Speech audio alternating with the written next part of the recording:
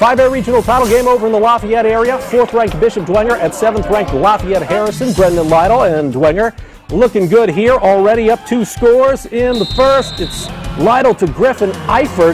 Eifert with the touchdown, 20-0 Dwenger. And about a minute left before the half. It's Lido in the second quarter with a 41-yard touchdown. That was Lytle to Michael Lido. Dwenger wins this one 35-21. They're going to face number 2 Valparaiso at Valpo. 80. John Bennett tells me Friday night 7:30 is the kick for the game, so mark it on the schedule. We will be there for your Highlight Zone game of the week next Friday.